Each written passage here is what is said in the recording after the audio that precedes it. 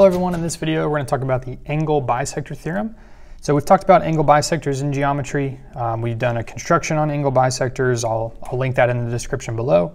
And we've also talked about the distance from a point to a line being the perpendicular distance.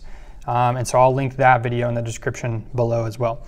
So we're going to kind of use those two pieces of information to understand this theorem. It says if a point lies on the bisector of an angle, then it is equidistant from the two sides of the angle, okay? So if we take a look at our diagram down here, we see that our angle bisector would be line AD or ray AD, okay? So one thing about an angle bisector is it's going to bisect this angle into two congruent angles.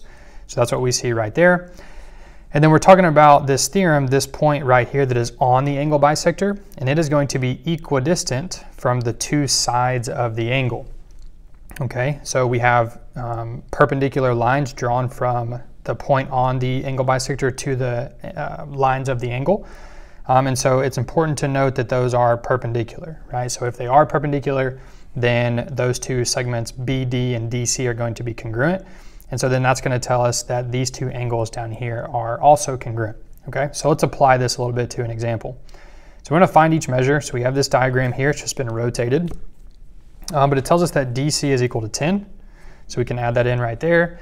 And we notice that we have the right angle boxes here. We have the angle bisector. So we know we can apply our angle bisector theorem. So now we want to find DB. Well, that's just also going to be 10. Okay. All right. And now for question number 2. Tells us DB is 6x plus 14 and CD is 4x plus 22. We want to find CD, okay? So once again, we know these two segments are equal to each other, so we can set these two equations equal to each other, and we can solve for x. And once we solve for x, we can plug that into x in really either equation because they are equal. So let's say we want to subtract 4x, and we get 2x plus 14 equals 22. Let's take away 14 from both sides, 2x equals 8. Divide by 2, and we get x equals 4. Okay, so now let's take, for example, CD. Let's take 4 right there. So now we have 4 times 4 plus 22. So 16 plus 22, and we get CD is equal to 38. All right. Okay, and our last question says BD is equal to 4, CD is equal to 4. So that's basically just telling us these two sides, or those two distances, are the same, which means point D lies on our angle bisector.